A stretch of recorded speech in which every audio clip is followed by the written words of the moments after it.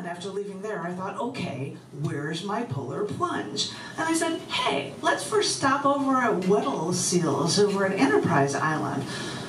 So I thought, sure, I can do that, and the ice sculptures here were amazing. Each island has different icebergs and glaciers because of the winds and the global water passages. But at this point, I was really beginning to think that I had waited long enough for my polar plunge. And that's when they decided to take me to mainland Antarctica, which really is the penultimate reason for going, isn't it? So while there, I actually went camping one night, which was freezingly miserable. But, you know, if you're actually there, docked at Paradise Harbor on mainland Antarctica, you think, well, the least you can do is actually sleep on Antarctica, even though your sleeping bag is a little too small and you shiver for warmth all night. And as we were sitting there, an avalanche actually fell 150 yards away at 2:20 in the morning, dumping more ice into the ocean, but not quite enough ice to block our escape.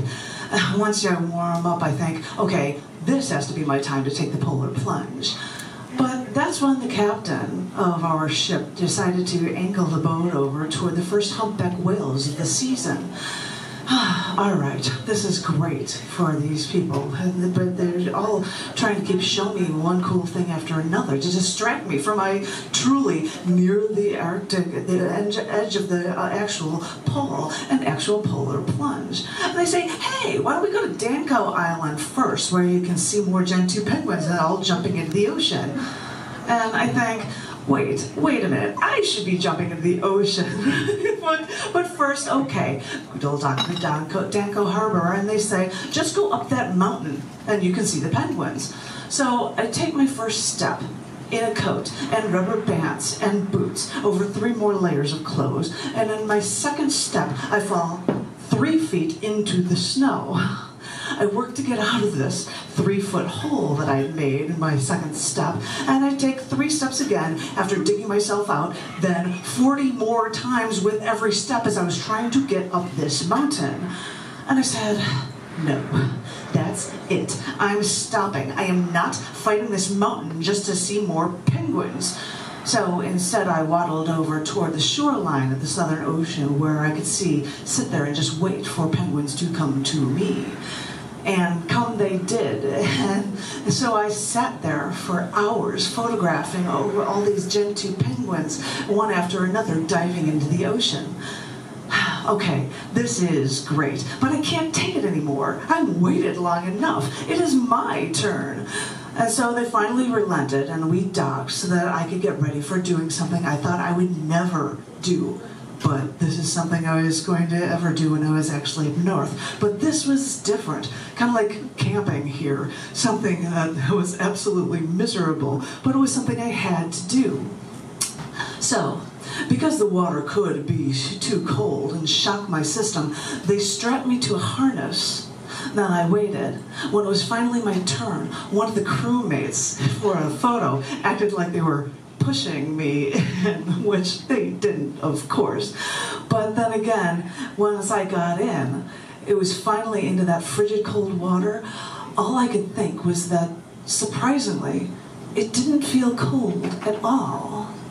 But I know that it's my body tricking my mind when I submerge myself into some temperature that's so ludicrous.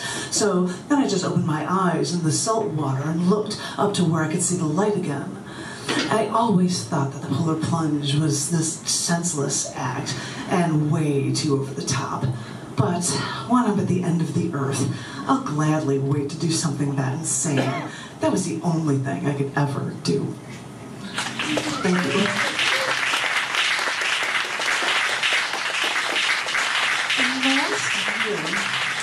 My husband John here got me this pin that I'm wearing, nice and sparkly, last Christmas. And it's also a pin that was done for a Wham song for a video years ago. They re-released it, and so he bought this for me. And because there's just been a movie about this song last Christmas, I thought we will try to sing it for you. This is originally by George Michael and Wham. This is Last Christmas. Just a little bit. Sorry, I didn't make it tall falling off. See, Mike, see how he raised the stand? He didn't. You're raised to stand there. Just close enough. Mike, everyone else did.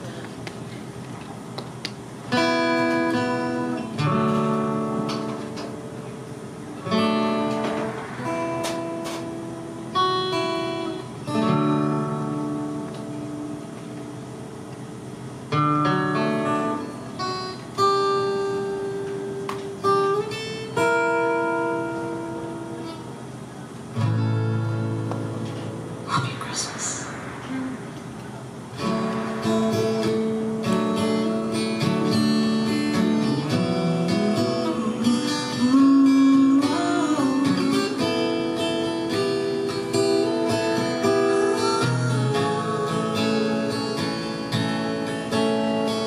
Last Christmas I gave you my heart, but the very next day you gave it away. This year, to save me from tears, I'll give it to someone special. Last Christmas I gave you my heart, but the very next day you gave it away. This year, to save me from tears, I'll give it to someone special, special.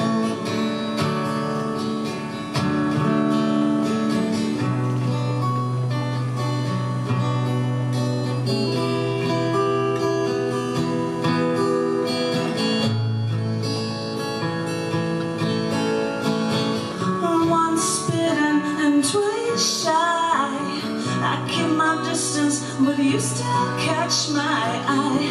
Tell me, baby, do you recognize me? Well, it's been a year, it doesn't surprise me. Happy Christmas. I wrapped it up and sent it with a note saying I love you, I meant it. Now I know what a fool I've been, but if you kiss me now, I know you'd fool me again.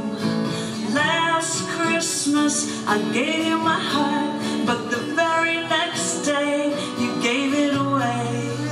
This year, to save me from tears, I'll give it to someone special, special. Last Christmas I gave you my heart, but the very next day you gave it away. This year, to save me from tears, I'll give it to someone special, special. Oh, oh, what a baby.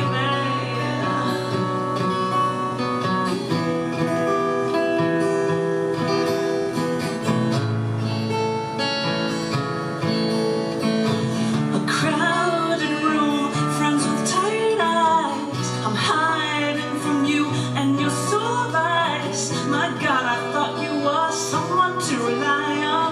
Me, I guess I was a shoulder to cry on, a face on a lover with a fire in his heart, a man undercover, but you tore me apart. Oh, now I found a real love, you'll never fool me again. Last Christmas I gave you my heart, but the very next day you gave it away. This year, to save me from tears, I'll give it to someone special, special. Last Christmas I gave you my heart, but you gave me away. Oh, I'll give it to someone, I'll give it to someone special. But the fire in his heart, the man undercover, but you tore him apart. Maybe next year I'll give it to someone, I'll give it to someone now special.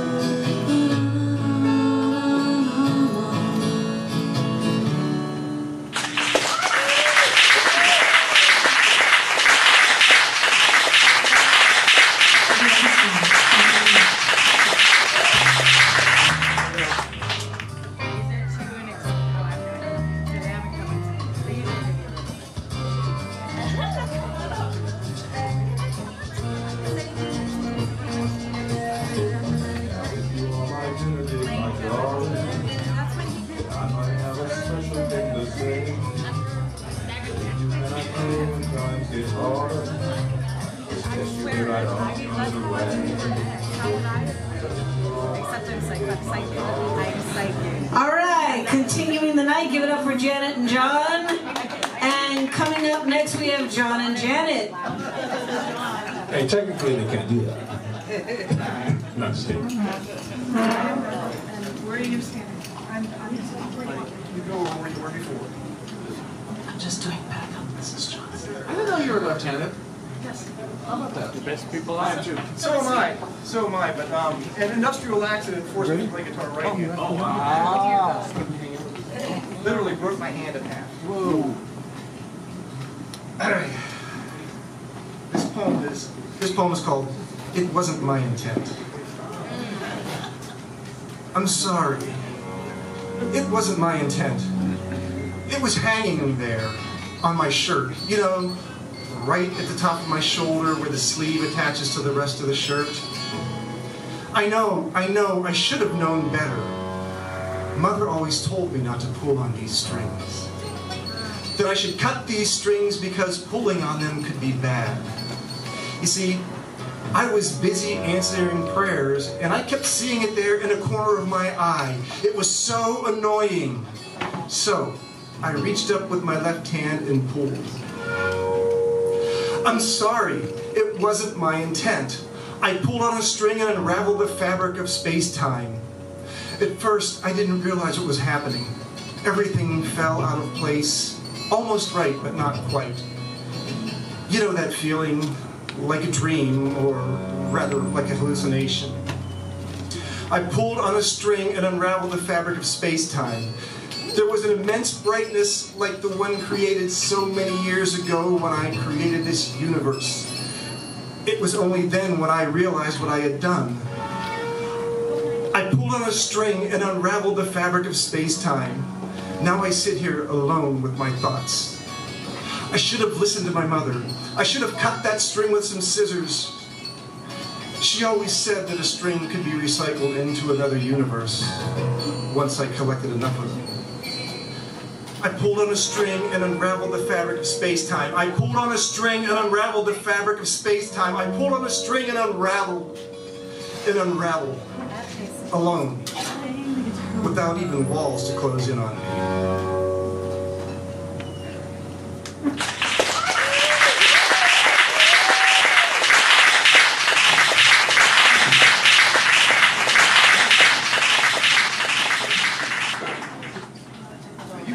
No, I take the bow and I go.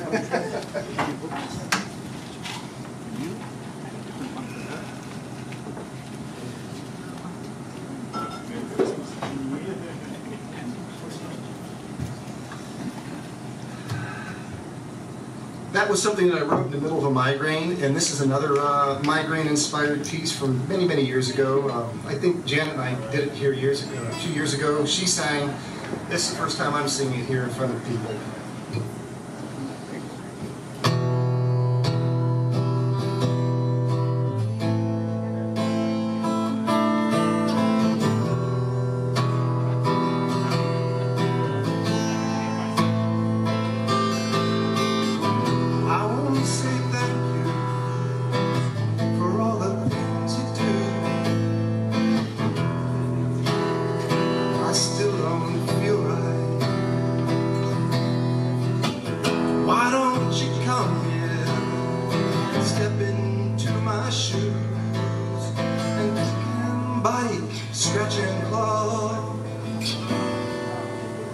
To see what I've been through.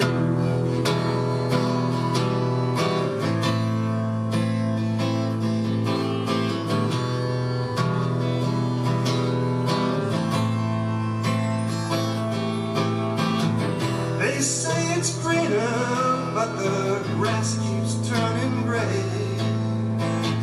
And won't you tell me when will the day come when I'll be free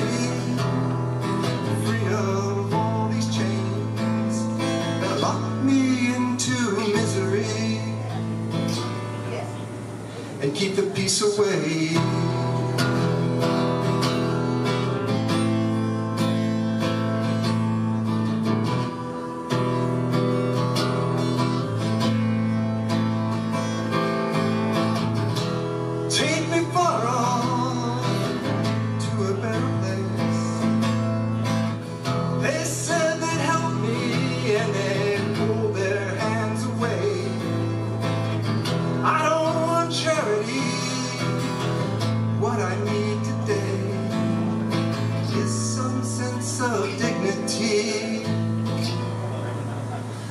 need a better way.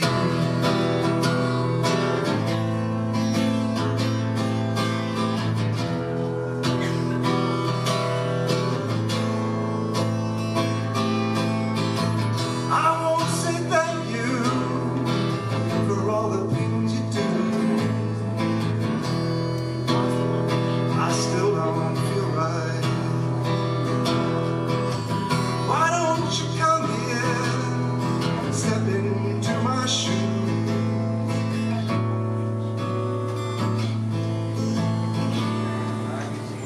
To see what I've been through.